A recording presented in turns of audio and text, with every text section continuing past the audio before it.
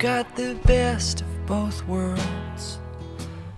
You're the kind of girl who can take down a man and lift him back up again. You are strong but you're needy, humble but you're greedy, and based on your body language and shoddy cursive I've been reading, your style is quite selective, though your mind is rather reckless. Well, I guess it just suggests that this is just what happiness is. And what a beautiful mess this is.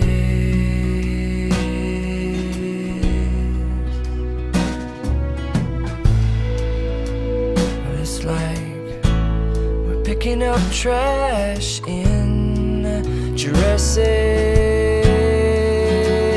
Well, it kind of hurts when the kind of words you write kind of turn themselves into knives and don't mind my nerve. You could call it fiction, but I like being submerged in your contradictions, dear.